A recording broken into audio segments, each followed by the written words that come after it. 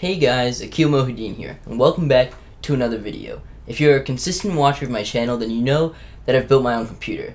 We took a CPU, RAM, GPU, motherboard, and hard drives and built this amazingly performing computer for around $650. But then I began to wonder, how do all those individual components work? I mean, how does the CPU manage to calculate hundreds and thousands of data and equations in seconds, in milliseconds? And how does it make stuff that pops on the screen pop on the screen? Well, if you want to know, or you want to just build your own CPU out of transistors, then welcome to Let's Make a CPU Part 1. Plan on making one, then you're going to need a few materials. I'm automatically assuming that you already have a breadboard and some sort of 5-volt power supply. So other than that, you're going to need some NPN transistors, and you can get about 100 of them like this for like $5. Then you're going to need some 1K resistors like this, also $5. The resistor code is brown, black, red. Then you're going to need some 10K resistors such as this, and the resistor code for that is brown, black, orange. Then you're going to need some green LEDs, because this is going to be your output, or you can just choose any LEDs. The ones I have here are green, and this is going to cost you also like $5 for like 50. The last thing you need here is some jumpers. I forget how much these cost, but they come in like 50 packs. If you plan on building the whole thing, I would recommend getting about 100 to 150 at least. So you need these 4 things. Once you get that, your breadboard and power supply, you should be fine. Power supply, remember, should be 5-volt. This is how you draw a transistor, where this is the collector, this is the base, and this is the emitter. The way you use it is the collector goes to your power supply, which is in our case 5 volts, and the base goes through a 10K resistor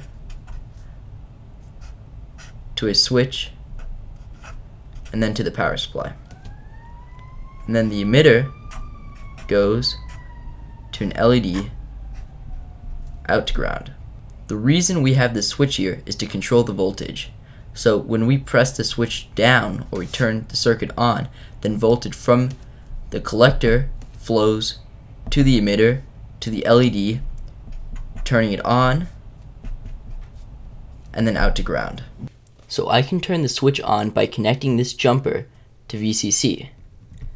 I'm allowing voltage to flow from VCC into the 10K resistor and then into the middle lac, or pin B, the base of the transistor, which then puts the transistor into the 1 state, which lets current flow from VCC into the yellow wire, through to the collector, and then out to the emitter, out to the LED, and then to ground, which turns the LED on.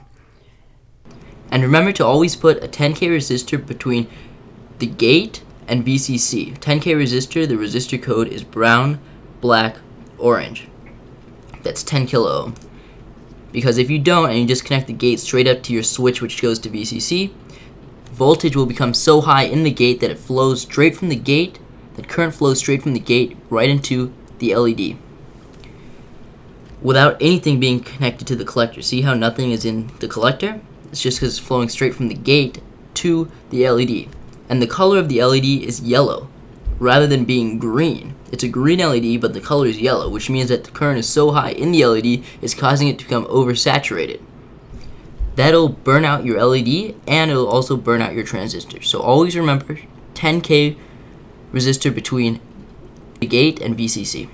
Obviously that isn't exactly how a CPU does everything that it does, but there are still a lot of parts in this video series to come. Next up, we'll talk about the binary system, which works entirely off ones and zeros, and it's the language that computers use in order to calculate everything that they do. So if you're excited about this video series, then like this video and subscribe to the channel, and I'll hopefully see you guys in the next one. Bye.